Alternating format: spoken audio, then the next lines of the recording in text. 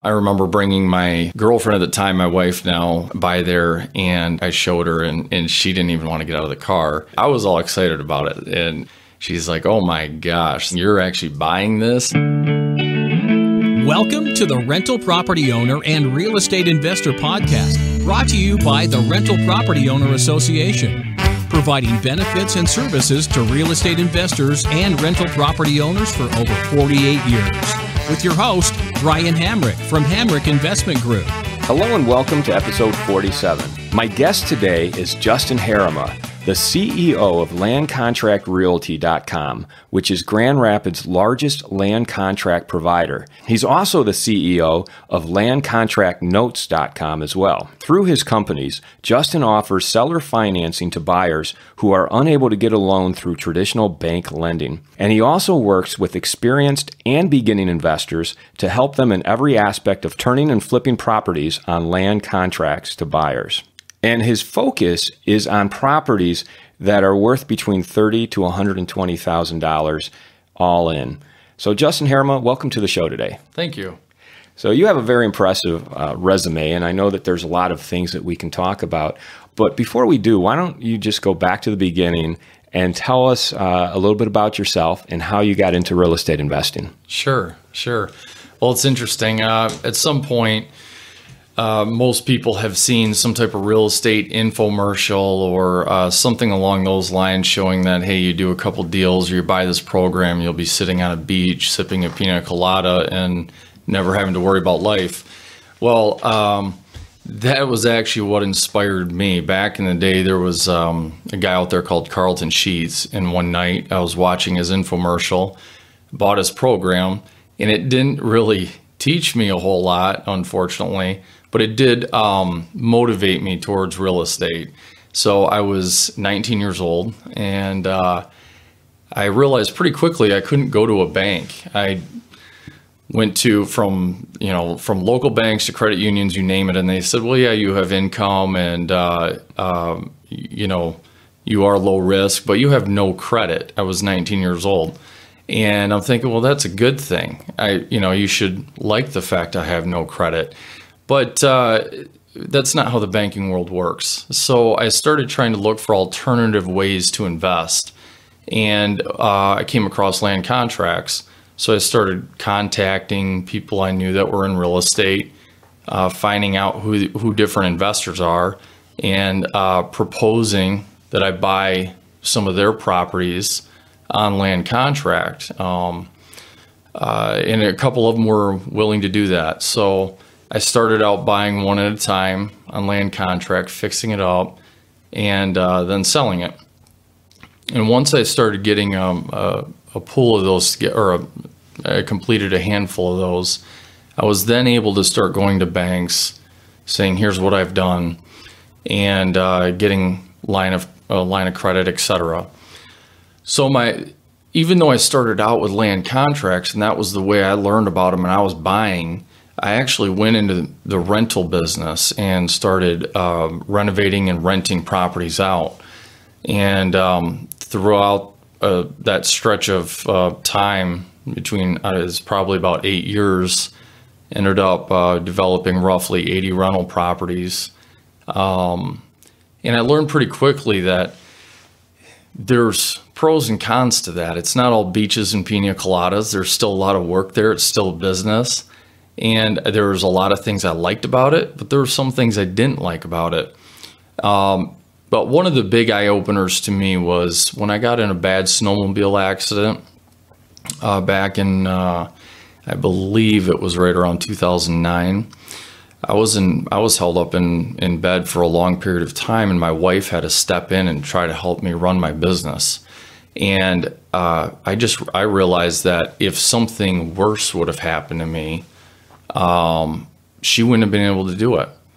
And my whole goal was being able to, have something set up that she would be able to take over and run.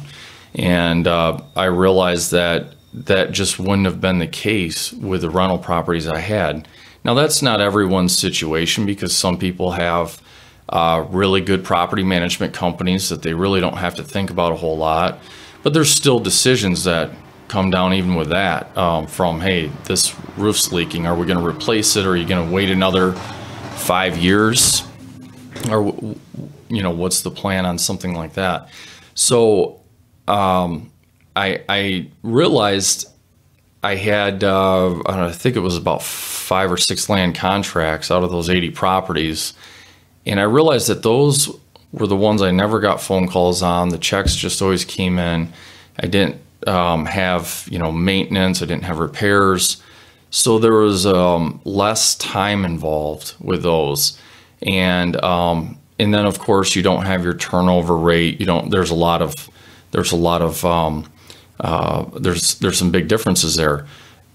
And we can get into some of the pros and cons, of course, later in this conversation. But it occurred to me that, hey, my wife could handle that. If something was to happen to me and she had to still be able to provide for the kids, she could handle collecting payments on land contract.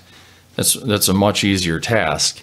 And it was about then I started selling off all the rental properties, and or if a tenant moved out, converting it, selling it on land contract. And so my business model really since roughly 2011 has been developing properties or renovating properties and selling them on contract. And I found that there's a market out there that is well needed. There's a lot of people that went through a hard time. They got hit by a bank. They lost their home to a bank because of losing their job, or there's good people that have gone through a divorce or who knows what, and they're recovering through some financial issues. And so there's a lot of people that actually have, that are not far away from getting financing, and they don't want to rent. And I didn't realize how big that market was until I started getting into it and focusing on it. So as my inventory filled up and I was kind of getting to that capacity that we couldn't do a whole lot more, I realized, well, I can still keep doing them, and then I'll just sell off some of these notes to hedge funds and to other investors around the United States. And so that's what we did to continue to be able to meet that need that's out there throughout West Michigan, and to be able to help those people that are in that situation of not being able to get financing, but they're good people that really are very close to being able to get it. So you're able to help get them into home ownership. Mm-hmm. They can pay you instead of a bank, and it's a lot easier to qualify with you than it would be to get a bank loan. Correct. And there has been some regulations that come out that there's still qualifying you have to do. Well, let's talk about those regulations. Sure. in a moment here, because you brought up a lot of things. You just loaded a lot into this conversation, and I want to start unpacking it here. Mm-hmm. Starting back at the beginning. So you were 19 years old, yep, and you listened to Carlton Sheets. Yep. So you were just out of high school? Yeah, pretty much. Yeah, basically, you're out of high school. So that brings up the first question, which is, did you go right into business for yourself, or did you ever get a full-time job somewhere and then slowly build your business over time? Yeah, that's I actually went right into business. I started working actually at my dad's local office supply store, but I realized that was not something I wanted to do forever. So I started a lawn care company, and I was working actually a lot of hours doing both at first, working for receiving for him. And then when that would get out early afternoon, then I would go out and with a couple other guys mow lawns and things like that. And then was doing also a real estate deal one at a time, basically. Well, fast forward about a year after graduating. Were you so? Back to Carlton Sheets, because a lot of people have heard of Carlton Sheets, a lot of people haven't. Sure. And there's probably an age difference there as to those who know Carlton Sheets and those who don't. Sure. What was Carlton Sheets' method, and were you using that in your early investing? I actually learned more from connecting with some knowledgeable realtors around the area. the thing that Carlton would touch on was creative financing or doing lease options and things like that. And so I did learn about alternative financing basically through Carlton Sheets. But those things change from state to state so much, he couldn't go into a lot of depth because, for example, Florida, what you would call land contract here is a contract for deed. And the differences of how the state looks at that changes also. And so there's a lot of differences from state to state. So therefore, I could understand why Carlton couldn't go into a lot of depth. But it opened my mind up to alternative financing, which pushed me into researching it more and more. So he did introduce the idea of land contracts. Yeah, seller financing. Seller financing. Correct. Okay, and then let's talk about one of your first deals. Sure. Go back to that deal. What did you bring into it, and what did you get out of it? Well, I remember I was dating my wife now, and I brought her to the property. I was all excited, and this was something I think I bought for $30,000 on contract, which was a great deal back then. So you were able to convince the seller to carry the note. Correct. So and by the way, I mean, there are some people who don't even know what a land contract is. So sure. Real briefly, just tell us what a land contract is. Sure. It's basically an installment sale between a seller and a buyer. Seller's going to take payments for principal and interest, and often taxes and insurance they'll factor as well into that payment. But the seller will hold the deed, so they're in control of that deed until you've paid that note off. But they, some of them look at it as a benefit because they're shifting a little bit of that liability where it's that buyer's property. They have equitable interest, but the seller's still holding the deed. So both parties have an interest in that property, but it's basically an installment sale. So it's different than a mortgage, where a mortgage you pay all that money at that closing and that deed is transferred. And then there's literally a loan to the bank or whoever. Yeah, a mortgage, which you would traditionally get from a bank. Correct. Or some sort of financial institution. Yep. So this is the seller providing that financing. And typically somebody's going to be putting some type of down payment down on that property. And being at the age I didn't have a lot of money to put down, but I was selling other investors on, the money I'd put into the property. So I would go into it and say, okay, I'll put $2,000 down on the property, but I'm also putting all this sweat equity into the property and renovating it. So, hey, if something goes wrong, you're getting a property back that's improved. So the seller would say, all right, well, this seems like a good deal because if they can trust you, if I trust this person, if I trust Justin Herrema, sure, he's going to give me $2,000 to buy this property from me. I'm going to hold the note. We're going to bypass the banks altogether. I'll get a monthly payment, and Justin will be improving the property at the same time. So if I ever do need to foreclose on Justin, right, I'll get back a property that's in better condition than when I sold it to him. Exactly. Yep. And that's what I would go and pitch to various investors, and not everybody was up for that, but a few of them were open-minded about it. When you say you pitched it to investors, you mean investors who were selling their properties? No, these were mostly investors that were actually buying foreclosures, back in 2002, 2003, 2004. So this was before the bubble you were doing this? Yeah, before the bubble. And what was it? Why were you pitching to investors? It seems like you'd be pitching to sellers to carry the note.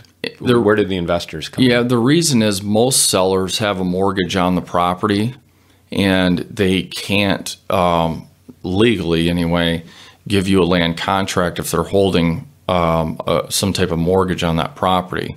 And the reason being is there's every type of financing has a due on sale clause. It's very, very rare to see that they don't, and or it's hard to get that financial institution to waive that due on sale clause.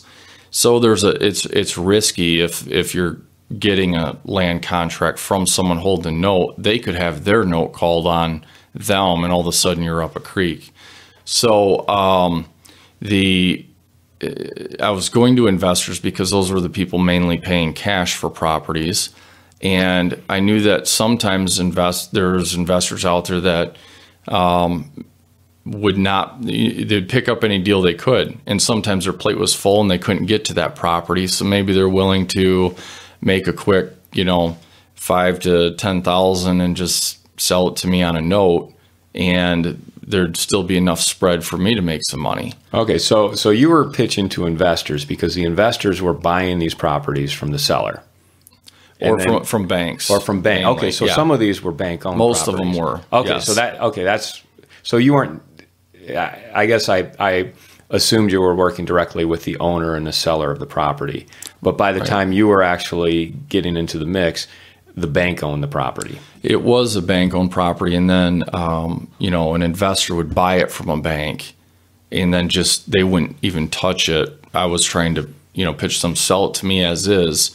You're making some money in between just by not even touching it, just flipping it to me. So these investors who had deeper pockets at the time than you did were picking up a bunch of properties. Correct. And then you would go to them and say, all right, just sell it to me on land contract.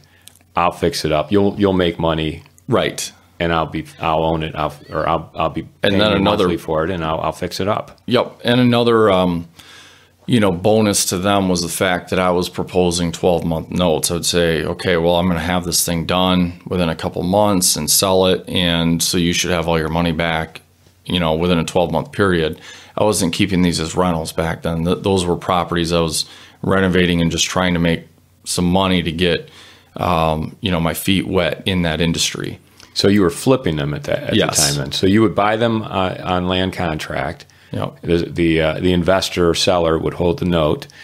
How are you paying them each month? Just a little bit, interest only? I mean, it was usually principal and interest. It was typically structured at a 15-year amortization, and so it was principal and interest on like a 15-year, and I was putting on average about $2,000 down, and then renovation costs into the property. What kind of interest were you paying? Most of them were between 9 to 11%, which is a little higher, but back then actually a fairly average rate. Interest rates were a lot higher back then. Yeah, I mean you're talking 2001, 2002. That seems pretty good on a land contract. Yeah. And then you had a 12-month balloon, meaning that after 12 months the note came due, you had to pay it in full. Correct. So what did you do at that? How would you pay that note in full at that point? You would flip it to another buyer on land contract, or you just sell it outright? Sure. I never ended up running into that problem because I had those properties sold before then. Because I'd get on them right away, renovate them, and then just sell them on the open market, listing them. So I never ran into that issue where a balloon came due. I think I was, so young back then, I never really thought through, okay, how is this all going to work out if that comes up? I was just excited to get into the business. Yeah, had you been 4 or 5 years later, you would have run into the recession, which I'm sure you have some experience there as well, I'm sure. But sure. Yep. So you were just outright selling them. At that point, Correct. You weren't selling them on land contract. You were just selling them on the open market. Correct. Okay. Yep. Getting my feet wet in the business, and then just trying to get a handful of deals done that were profitable. So then the goal was just so I could be able to bring that to a bank and show them that I know what I'm doing, and if you give me a line of credit, I can make more money because I can now buy them directly from banks, and there's no one in the middle making money off me. Of course, banks would be, they're making a little bit, but there's no markup in between. So that was my goal, and that's what I did. But you had asked me about my first deal that I did, and it was over by I think it was Hall and Division area here in Grand Rapids, Michigan. Yeah, exactly, in Grand Rapids. And I remember bringing my girlfriend at the time, my wife now, by there, and I showed her, and she didn't even want to get out of the car. She's like, "Oh my gosh, this thing, you're actually buying this?" And anyway, I said, I was all excited about it, and I could see the end How much were you picking this up for? I believe it was right around 28,000 or somewhere in there. Yeah, which back then was a great price. You couldn't find anything around Grand Rapids in that kind of price range, prior to the recession hitting. So single family? It was a single family home. Yep. It had, unlevel floors and all kinds of stuff. The structure was good, but you know how you get some of that settling and stuff like that in the real old houses. So I did a whole bunch of cosmetic repairs and ended up selling it. Didn't make a lot, but I think it maybe made $4,000, which wasn't a lot, but on contract and just getting my feet wet on my first deal, I was really excited about that. Mm-hmm. So how much work and time did you put into it? A few things I subbed out. I basically just did some of the drywall repair and priming and painting, and then other items I subbed out. It was probably done in 30 days, but I personally probably had about a week and a half of work into it. So that was the other thing. At that age, I'm thinking, okay, I worked a week and a half on this and, made $4,000. So to me, that was, really good money. Yeah, and that's $4,000 after expenses. So after you paid your subcontractors, materials, everything. Right. And most people that are doing the business full time, if they flipped a house and made $4,000, they'd be kicking themselves like, man, I wasted all this time, Yeah. But at 19 years old, that was motivating to me. So, and I knew that if I got it down and got the system better and was able to get, financing at some point, then I could make it even more profitable. So. Yeah. So how did you then grow that business? What it seems like you did more of those. Mm-hmm. Did you have similar types of success?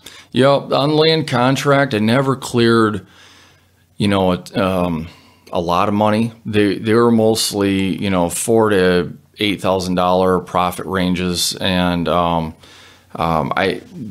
that really was just a short term period that I was doing those one at a time. So it was really hard to make a lot of money in those because the fact they're already being marked up. And so there was obviously a good amount of profit being eaten up from the guys I was buying them from on contract. So the sellers or the investors who were selling them to you on land contract, they were making more money than you were at that point. Huh? Yes. Okay. Yep. So how'd you turn that around? What realization did you come to, and what'd you do? Well, my goal was always to get out of that situation anyway, and just do that as experience. So then when after it was 5 or 6 of those, I had put together a spreadsheet, all my costs, and I started going to some local banks, and I was able to get a line of credit, and from there, I was able to buy, foreclosures directly and offer cash, etc. And so I continued to flip, but my goal then, once I was able to get a line of credit, was to flip and keep a rental property. So do a rental, but also do some flips. And I continued to do that basically all up until I believe it was 2010. And right around when I started switching to my land contract model. But as time progressed, I went mostly to hanging on to properties and doing rental properties. So your goal at that point was to use the flips to finance your buy and hold strategy. Correct. So I did that basically all up until the recession, and then once that hit, you're looking at it and saying, well, how can you go wrong at these prices out there? So then I went to pretty much just doing rental properties and not flipping. So you were on a buying spree. Went on a buying spree. So did you get hurt at all in the recession? Because it seems like you would have been positioned to possibly have lost some money, or maybe not. Because if you didn't have traditional bank loans that were being called, right? Maybe that insulated you a bit. Yes and no. I don't think anybody, no matter what their position was, went through any great experience through that time period. But the most of the properties that I was holding at that time, I was able to start selling, because as I was buying properties cheaper and cheaper every day, I'm saying, okay, there's something I don't know happening. There can't be the next best deal of the year every other day that I'm seeing. And the retail market wasn't recognizing that, but as I'm seeing all these foreclosures. So this is before the news media recognized that the bubble had burst. You were seeing the prices coming down. Late, early 2007, right in there. I'm seeing all these foreclosures starting to come out. And started selling off as many rentals as possible at that point, and then kind of loading back up. But yeah, there was certainly a handful that, I had to hold because they didn't sell, and then the prices on them went down dramatically. But they still made sense, and they still were cash flowing, because rents really didn't get hit as hard as the actual values. So maybe your rents went down a little bit, but it wasn't nearly as drastic as the actual values on the properties. So it was easy enough to maintain the few that I was still holding at that time frame. Well, what about your line of credit? Because if you had a line of credit from a bank, and that was allowing you to purchase these properties, did they ever pull that line of credit and maybe call it in? No, it's actually... it was kind of interesting because of the volume that I did and the volume of flips. I was actually able to go get more lines of credit. During that period? Yeah, during that period. But that was really before the boards recognized how bad this recession was hitting them. And so when the FDIC, who regulates the banks, recognized how over-leveraged some of these banks were, it wasn't until about 2010 that they really started, 2009, 2010, that they really started putting heat on their clients to pay down lines of credit. So, and I know a lot of people in the business that got really hurt during that time frame. But they put pressure on anybody they could. And it was right around 2010 that they said, okay, we're not extending any more lines of credit. And the FDIC was trying to get these banks, in their opinion, back in balance, where they felt they were over leveraged. And they felt really every bank was over leveraged in real estate. So that was the big area they were hitting on, was real estate, and trying to get their exposure in real estate down. Right. So how did that affect you? I mean, because if in 2010 the banks were being pressured by the government to rein in their line of credit lending. Sure. What happened to you? Well, what I found was not every bank was in that situation. So you'd have some banks over leveraged and some were not. And so where you would have one bank that's getting hammered by the FDIC, you got another bank that's doing very well and in a great position. So there was actually 3 local banks I was working with. So if you had one that was tightening up, you could go to the other and say, look at so-and-so over here. They're wanting this and this, paid down. What kind of rates can you give me? And kind of shop it around. If you worked hard enough at it, there was always a bank that was willing to deal with people if they were in a good position on properties. Really? So who'd you have good luck with? Well, now it's Chemical Bank, Byron Bank. They were good. So it was Byron Bank who got absorbed by Chemical? They got absorbed by Chemical, yeah. Mm-hmm. They were never really in any kind of bad position from what I saw. And they seem like they really never messed with anyone's lines of credit or anything like that. So at least I never had any kind of bad experience with them. Well, good for you. You picked the right banks in the beginning and ended up relatively unscathed through that period. Anybody that was holding property during that period obviously lost a lot of equity and went through, having to deal and work through that era. But if they worked through it and continued on with business, they could more than make up for it with being able to buy all the cheap inventory that was coming out.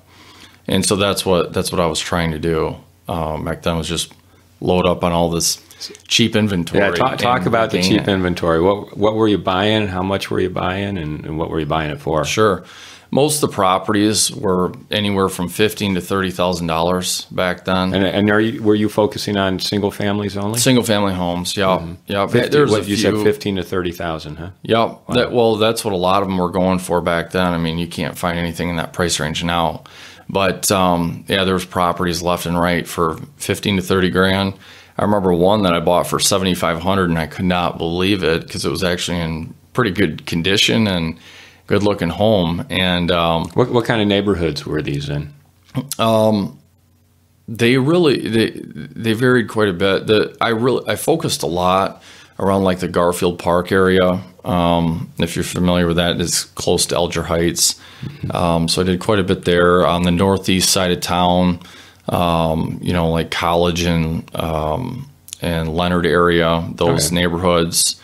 On the northwest side of town, between Alpine and Valley, there's the whole northwest really, but basically all over. The $7,500 house, that was actually a house on Watkins, so it was a wide variety.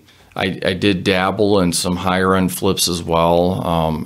Back then there was some really there was one property in Ada, for example, that the people owed $760,000 on it, I believe, and I picked it up for $220,000. Wow! And in Ada. Yep, and it was a beautiful house. Had an outdoor sauna house, outdoor fire pits all over. I ended up putting about $80,000 into it, just putting all new cabinets, granite, doing some high-end finishes in the home, and then flipping it. And made some money. But I found that the high-end flips back then were hard to get what should be retail value, because every agent's looking at what you paid for it, and there's so many foreclosures out there you're competing with that it was really hard to make what you should be able to make on them.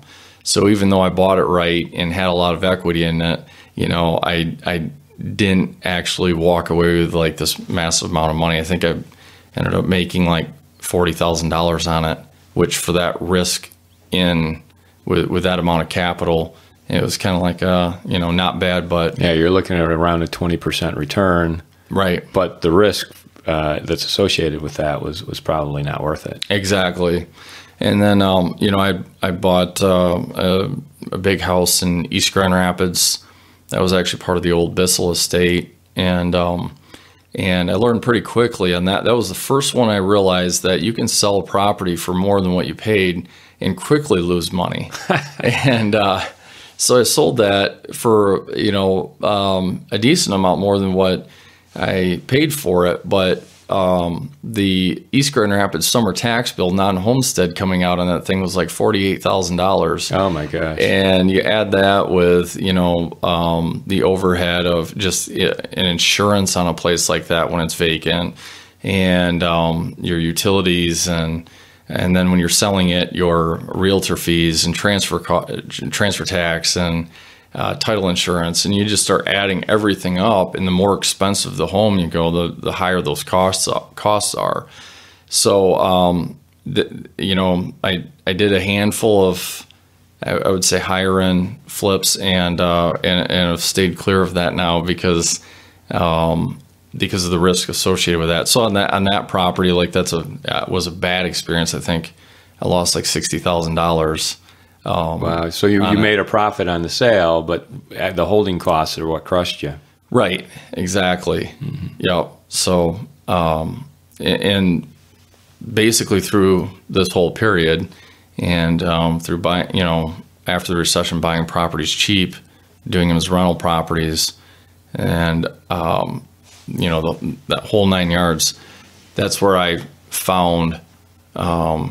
To me, the land contract model just fitting better for what I do. All right, so you tried some of the high end flips, and really found that the any profit you were making was not worth the risk. So it seems like you've concentrated then more on the less expensive properties. Right. Tell me, at this point, were you still buying and holding, or were you flipping and selling on land contract? At that point, I was buying and renovating and then renting properties out. So I was mainly holding. Were you managing yourself? After the recession? I tried both. I tried some property management companies, and then I also had a guy brought on full-time that was managing in-house. So I went both directions on it. And there's some great property management companies I've met, after the fact. Some of them were not really doing business back then. But I realized pretty quickly that you definitely need to screen the property management companies you use. Talk about that. What were some of the problems you encountered? Sure. Well, there was one particular company that our contract stated that any repairs over $100 would be authorized by me. So they would send an email or something to that effect. And consistently, there was various charges from $800 to even up to $2,000 that were never authorized, and were items that I realized later they were not needed, and they had a relative doing these things.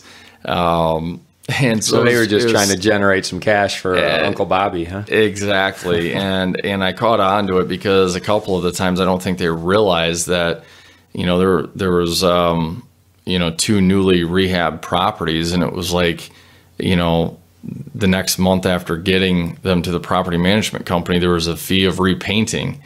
And I said, and I had pictures that this was renovated and a new tenant placed in. So I ended up finding other investors with the same type of complaints that, had realized that this company was a big mess. And so then even after switching to another property management company, there was a lot of Section 8 rents that were coming in, and they never released those. And so... You mean so you fired the first management company, switched to a new one, but the first management company never released the Section 8 rents? So they were keeping your rent? There's always a lag. There's always a lag with Section 8 rents, or I shouldn't say a lag, but they have to sign off that they're releasing that over to the new party. So even after I switched all the other rentals, the rents still were going to this other company because they didn't sign these forms to release the rents. Wow. So were they cashing the checks and keeping the money? Yeah. Or did they, so that's what happened. Really? Oh, that's criminal. Yeah.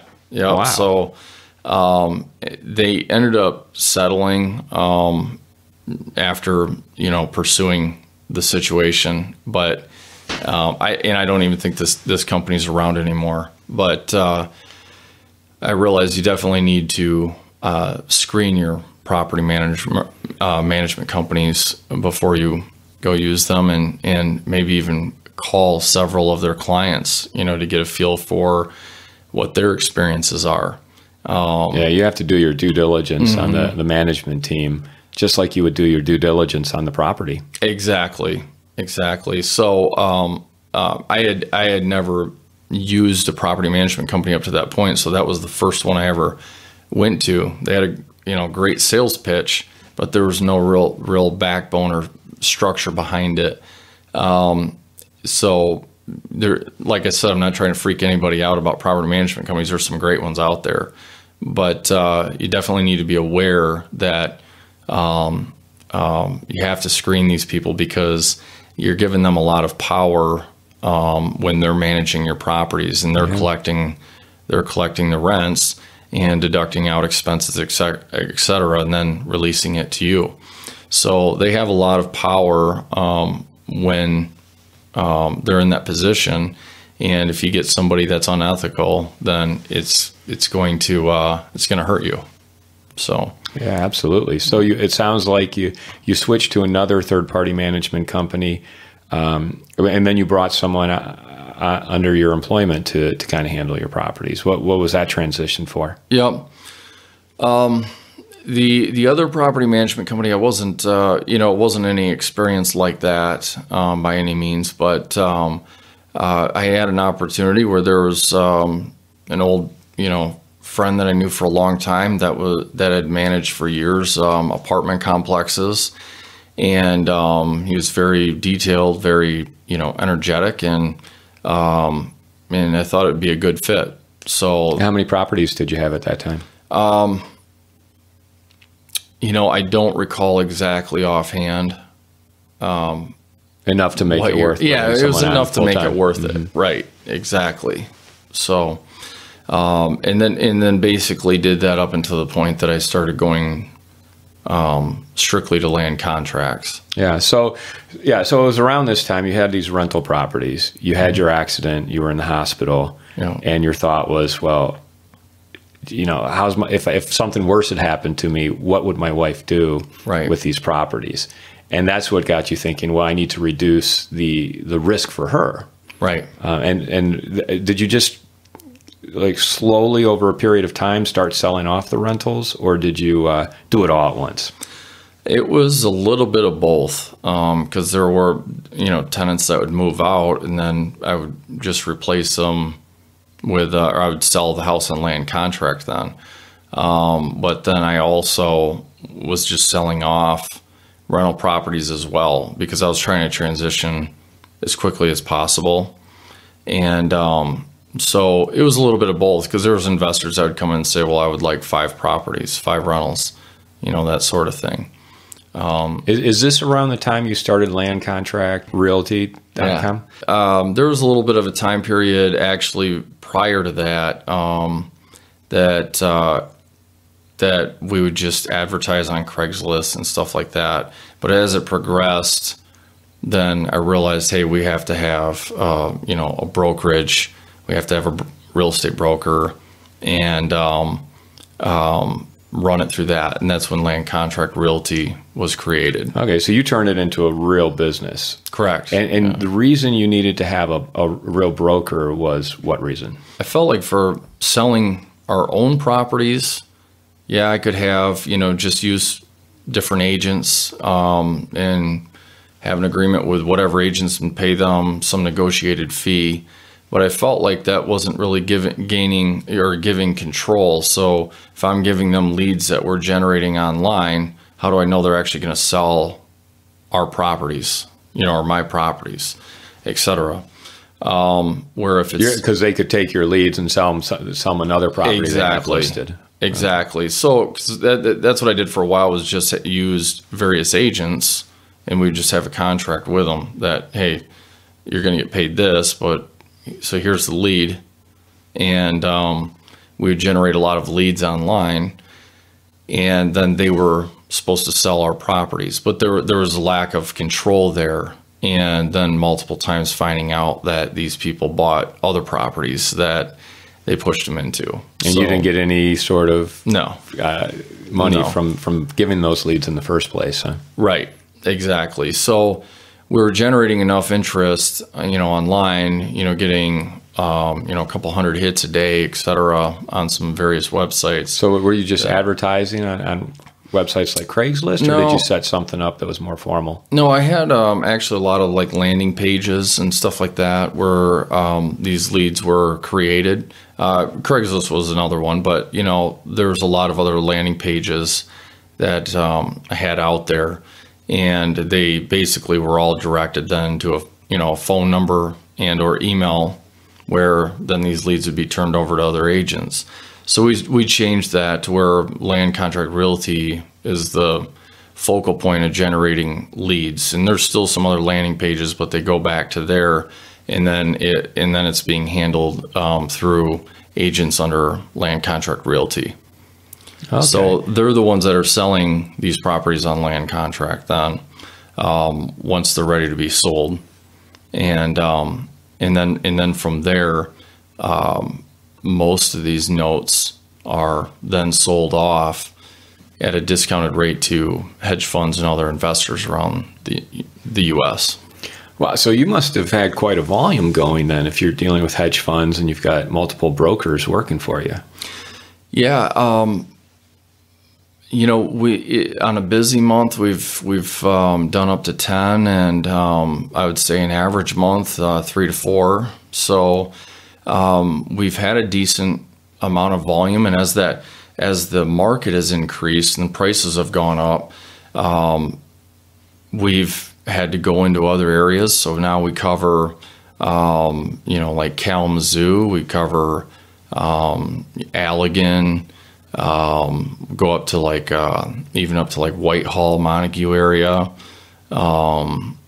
Big Rapids, basically all over, because the properties that we're looking for are very specific. We have to buy them at a, big enough discount that then the property can be sold at a retail price once it's fixed up that offers still an affordable rate to that land contract buyer, but then that in return we can sell at a discount to an investor looking for a good return. So, You mean sell the note to an investor, or correct. Because you sell it to someone on a land contract, right? Then the investor would be buying that land contract, basically. Right, exactly. Mm-hmm. Yep, hedge fund, investor, etc. Then buying that note. So, and if funds were unlimited, we'd keep every single one. But it becomes very costly trying to hang on to 3 to 4 a month. That starts adding up in a hurry. So, it's really hard to get financing for land contracts, like I said. So if you're trying to use lines of credit or banks, there's due on sale clauses. And so it's not like you can go get millions of dollars of lines of credit. So, because there's these due on sale clauses. So there's a limited amount that you can really grow your own portfolio, so to speak. And so that was one way around it for me, was developing a system that is offering still a good return for someone that, let's say, is using a self-directed IRA, and they want something in their self-directed IRA that's just going to give back a nice steady return. So they might buy the note, correct, the land contract, and put it in their self-directed IRA. Correct. And that would give them a nice steady return. And that's what most of the people I deal with do, because what are the big perks of a rental property? It's depreciation and some of those write-offs. Well, on a land contract, you don't have that. But they look at it, well, if it's in my self-directed IRA, I don't really need that. They don't need the tax benefits, right, because they're already getting the IRA benefits. Exactly. Wow. Okay, so let me make sure I understand your business now, because it's sort of transformed to what it was in the beginning. Now you're running this like land contract empire. Yeah. So it sounds like your business now is focused entirely of working with banks who feed you this pipeline of like properties that you can pick up at a good price. You pick them up, and we'll talk about where you get the money to pick them up in a moment. But you pick them up, and then you either fix them up and sell them on land contract, or just maybe flip the notes directly to a hedge fund or a buyer. So the two paths are either create your own land contract and sell it to a homeowner who's going to pay you. And then the other path is take those notes and sell those to investor or hedge fund. Yeah, exactly. Yeah, it's basically, building a portfolio and or taking some of those notes that have been sold on contract and then selling them off to an investor or hedge fund to turn that money and be able to keep doing it. Wow. So there's so much to that there. I mean, first of all, are you still working with lines of credits from banks so that you can pick these up, or do you have now private investors who are investing with you? Yeah, not as much anymore, because it's really difficult. There's really I haven't found any good sources for that. Which part is difficult? Getting the lines of credit? Lines of credit, yeah, for that don't have a due on sell clause. So if you have a line of credit that's unattached to any kind of real estate, you'd be fine, but that's very, very difficult to do. So the lines of, okay, so maybe I got to understand lines of credit, because I thought lines of credit are, okay, this bank is saying, all right, Justin, we'll give you $100,000. You can go play with it, do whatever you want. But you're saying if you go buy a property with it and then you sell that property, that line of credit is due? It's attached, yeah. Pretty much every line of credit that commercial lending gives you is going to be attached to real estate. So what happens is they'll say, okay, we'll give you $1 million line of credit, but we're going to fund all your purchases up to 80%. Let's say, so you have a $100,000 house you want to buy, they're going to fund $80,000 of it. So they're being very specific about how you can use that line of credit. So it's not the type of line of credit you were getting in the beginning. Yeah, well, both. Most of the lines of credit that I used in the beginning of real estate were the same way. And that's why I had to flip as well, to be able to have money for the down payment and renovations, et cetera, because they wanted, some skin in the game still. So there was one bank that had a line of credit that was unsecured. It was, what they call it, an unsecured line of credit.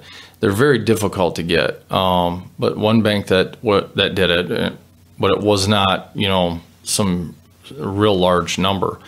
But there was a lot of banks out there that would give you commercial lines of credit for $500,000 or $1 million, et cetera. But it's very specific. It's going to be attached to that real estate, and they're going to only fund a certain amount of the purchase agreement. And again, it's all got the verbiage about due on sale clauses and stuff like that. So, all right, I'm thinking of another investor I was talking to, and he got a line of credit for over $500,000. But he also owns a lot of properties free and clear. So it was secured against those properties, and now he's able to go take that and do whatever he wants with it. Does that make sense? Yeah. So it sounds like you're securing your line of credit against the properties you're going to buy. Right. Okay. But it's very similar. So, and the tough thing about that is if you're getting a line of credit against some paid off properties, you want to be very specific about what they'll release and how much for, because what I ran into different times is I wanted to sell, 123 James Street. And I have, let's say, $40,000 into it, and I want to sell this thing for $75,000. Where's your agreement that they're going to release it for $40,000, even though that's what they collateralized it as? They might say, no, we're going to take $75,000 and pay your note off faster. Right. So banks love using their discretion to kind of gum up the works. Exactly. So, and that was the tough stuff that I had to deal with during that recession, because that's, in the 2010 era, et cetera, you were selling properties attached to a line of credit. They were definitely taking more than they were going to force you to pay down that note a lot quicker. Exactly. Or that line of credit a lot quicker. So that would be my recommendation if someone is going to look at a commercial line of credit, is verifying what they're going to release as well with what you're attaching. Right. So okay, then getting back to funding what you're doing now, where are you coming up with the funds to buy these properties or buy these notes? Most of them are through various partnerships or private money. And, okay, so you're working with private money now. Now, is that looking at your website and everything, it seems like that's a particular part of your business, working with private investors who want to loan you money to go out and do what you're doing. Can you talk about that a little bit? Sure. Yeah, that hasn't been like a focal point of mine, trying to develop those types of relationships, but it's just happened. Running into people that have IRAs and they might just want to do loans from their IRAs and make a return versus getting into actually holding real estate. So I ended up meeting over the years people that just want to do notes, for example, or loans from their self-directed IRAs, make a little bit of a fee and some interest, and that's really all they cared about. Hey, it's going to perform better than the stock market, and it's pretty safe if it's somebody that, I've dealt with for a while. Someone that has a track record of success. So basically then you're getting your lines of credit in the form of loans from private investors. Right. Okay, great. Yep. Okay, so that helps. So then you're taking that and you're going out, and are you working directly with banks then to pick up foreclosures, or do you have another pipeline to get these types of properties? Not necessarily directly with banks. There's a lot of different ways we're we're buying foreclosures, but often they're ones that are hitting the market because there's no real solid way to buy them before they hit the market. Fannie and Freddie really control the market on that, and they require a property to be listed for at least 14 days before they'll accept a bid. So foreclosures have become harder to buy without competition. Back in the day, it was easy. If you knew the agent, hey, don't list this. I'll let you have both sides of the commission, and they could get it pending. That's not the case at all anymore. Same with HUD deals. HUD, you have to have it listed for 30 days before an investor can buy. So I deal quite a bit with just sellers that are motivated.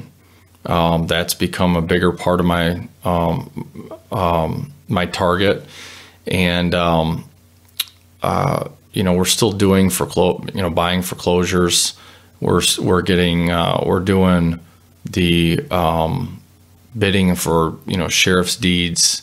There's still a variety of ways we're picking up properties, and the way that I look at it is I don't really care who I'm buying it from. All I care about is the numbers and that it works for what we do. So and I could probably go on for an hour on all these different strategies of just how to buy, and but there's no really right or wrong way. It's really as long as the numbers make sense. Yeah, name one of your strategies. What's one of your favorite strategies? Well, auctions have become a bigger one lately because that's been a push by the banks. That's the one way that they'll take something without it being listed on the market. Finding motivated sellers is one. I work with several wholesalers that get properties negotiated with at a pretty good rate with a seller. They're making a little bit of money, but they're giving those properties over to me before they're never listed. There's no real history on that property where it was sitting on GRAR for 90 days or whatever. So you've had some good luck working with wholesalers who are out there finding these deals and then flipping them to you. Yeah, a few. And then there's the wholesalers out there too that send me stuff all the time and it's priced way too high. There's a few good ones out there. We're still doing a lot of foreclosures, auctions, sheriff's deeds, all those types of things. So it's a big variety. What have you noticed about the market lately? I mean, we're talking in November of 2016. Definitely there's been a run up in values, home values. Mm-hmm. How has that changed your business? What do you see on the horizon? It has been going up, and quite dramatically in Grand Rapids. It's been harder for us to make our model work because of the price points we have to be able to buy at and the value we have to be able to supply. And so Grand Rapids has become harder for us to have our focus here.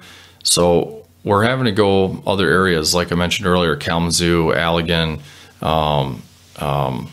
basically all over the place. I look at anything within an hour of Grand Rapids. And so we never did that before, and so it used to be just Grand Rapids, and so that's what's really changed in our business. So we've still been able to maintain volume levels and still the similar types of price points, but now our markets have changed a little bit, and we still do deal in Grand Rapids. It's just not as much volume because the prices have continued to rise, and there's been more competition. So there's more investors bidding on properties that you're competing against. And so we really focus on properties where there's not property management companies. We don't need property management companies. We use what's called note servicers. So there's note servicers that actually manage and handle the note, service the paper. I mean, so a note servicer, when you say they handle the note, they make sure that the person who's supposed to pay every month is paying. They're tracking the taxes and insurance. And then they're dispersing funds to the actual owner. So if a note is sold, that buyer's not having to deal with updates and where, hey, you have to now send your payments over here, et cetera. It still is being maintained by the same company, even though on the back end it might change. So, but a note servicer isn't going to do plumbing repairs or handle any of that stuff because it's not needed.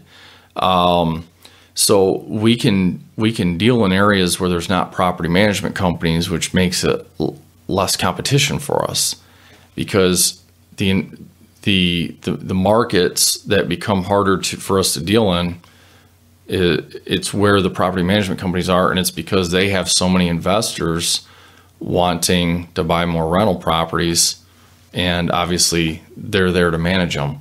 But if you look at like Allegan, for example, you're not going to find a property management company that deals in Allegan. And maybe at some point that changes. So we actually deal a lot in suburbs. We'll deal in, Howard City, Newaggo, stuff that's still close to Grand Rapids, close enough to drive to, but might be, a single family house set up on 3 or 4 acres, type of thing. There's a lot of homeowners wanting that, but I don't have the same type of competition that I deal with in Grand Rapids. Right, because if you're buying or purchasing or selling on a land contract or buying the note, you don't have to worry about it being a rental and you having to manage the property. Right. And the tenant, you're just managing the mortgage, right. Basically. Exactly. That makes sense. And that's the other business that you kind of advertise, which is... landcontractnotes.com. And if you go to that site, it'll force you to create a login and register. But once you register, you can view the available notes that are out there. And the inventory changes all the time, but they're always sold at a discounted rate. And, every couple of weeks or so, you'll see that inventory change around. So, that's basically the website for investors. Okay. So if there's an investor listening out there who's like, I really like what Justin's talking about, I'd love to purchase some of these notes, whether through my self-directed IRA or however, they can go to landcontractnotes.com. Yep. And see what you have to offer. Correct. Yep. It's kind of like Amazon where you just put it, pick your put note, it in your shopping cart and everything. Yeah. Yeah, we don't have the shopping cart and set up for running it on your credit card or anything like that. But it's pretty simple. They can view then what the principal and interest is, what the down payment is, was, the sale date on that transaction, all those things. What kind of returns would they typically be able to expect? Most of our notes are going to be about a 12 to 13% return on average, but that goes up a little bit if that buyer refinances within, let's say a 5-year period, because they're buying the note at a discount. Typically, it's right around a 15% discount off the balance. Well, that's captured if that buyer refinances, in a short period of time. So let's say they're getting $6,000 off or $8,000 off that note balance. So if that buyer refinances in 2 years, they're capturing that extra spread. So the monthly ROI is typically between, like I said, 12, 13%, but the overall ROI jumps up upon that buyer refinancing. Okay, so you get a little bit more money in the back end there. Right. So let me just get this straight. The notes that they would be buying on the site are from properties that you would have purchased out of foreclosure, sold on land contract, and then you're turning around and selling that land contract note to these investors. Right.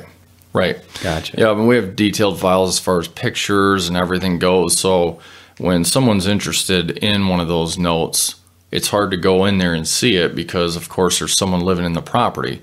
So we have detailed pictures, video, etc., of that property, before someone moved in after the work was done. Because it seems like a note buyer is probably not going to be able to inspect the property. It's harder to. We have to make calls and arrange those things in order to do it. So sometimes it's a request, but I can't always guarantee that. It's a little bit more difficult to do. Gotcha. So, I mean, wouldn't you be more concerned with the ability of the person who's bought the property to be able to pay? Yeah, exactly. And that's where, good screening comes into play. So, we look at all the credit files to say, okay, do these people have a realistic shot of refinancing within, 3 to 4 years, somewhere in there. And if they have a few dings on their credit, but they have steady income. We have a very specific debt to income ratio we're looking for. We have a very specific down payment amount we want to see. And if they meet all that criteria, then we approve them. But we certainly don't approve just anybody that comes through the door with $5-6 grand down. We've had people that come in, say, we got $10,000 to put down on your $70,000 house, and we have to turn them down. So, debt to income ratio and proof of income is very specific. And then also their credit history, making sure they haven't had evictions or, they don't have judgments, things of that nature. So we expect, some type of damage on their credit, but we want to make sure it's not to the point that it can't be fixed in a fairly short period of time. And what kind of team do you have working with you or for you that allows you to do all these different things? We have, in my opinion, the best team. We have 3 agents, and then we 3 have agents who are out there selling these properties on land contract. Right. Mm-hmm. Yeah. One of the agents is mainly focused on the purchase side, helping me find the best deals out there, and 2 of them are focused on selling the properties. And then, of course, there's, we have a transaction coordinator that helps with the transactions on both ends of it, whether it's the land contract buyer working on the closing and getting numbers for closing and putting their insurance stuff together, or whether it's selling the note and coordinating with the title company on that end of things. So, our transaction coordinator helps out a lot with that stuff. But that's basically it. And then, of course, a couple construction crews out there to rehab the properties. Okay, so you have your own guys who you send out to do this kind of work? I wouldn't say my own, because it's not like, I have any kind of construction company or anything like that. It's all subbed out, but I have some reliable teams to go to for sure. What advice do you have out there for our listeners who are looking to get into real estate investing and, wondering if the way that you've done it is the way to go?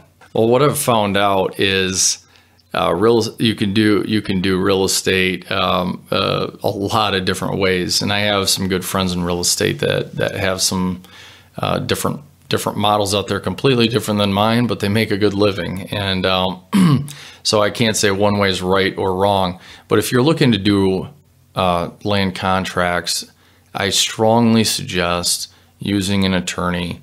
The horror stories I've heard from people on land contracts, it's where they didn't screen someone properly. They let them in with $2,000 down, or they didn't ever pull their credit, and they find out later that they have all kinds of issues. So good screening is definitely a must, and I would recommend going to an attorney to help you with that transaction. But that's my advice on if you're looking to do any kind of land contracts. Yeah, so have an attorney as part of your team as well. Mm-hmm. And how would, if someone wants to get in touch with you or find out more about your companies, where would you direct them? Sure. I would suggest going to landcontractrealty.com, and our contact info is right on the website. Okay. So. And I'll make sure that we in the show notes we have that information, and then landcontractnotes.com as well. Yep, that's the other website. Yep. Okay, exactly. Fantastic. Well, Justin, thanks so much for taking the time to talk with me today. This has been a great conversation. Absolutely. Thank you for having me. You've been listening to the Rental Property Owner and Real Estate Investor Podcast, brought to you by the Rental Property Owner Association. You can find out more at rpoaonline.org. If you enjoyed this podcast, please go to iTunes to subscribe, rate, and review.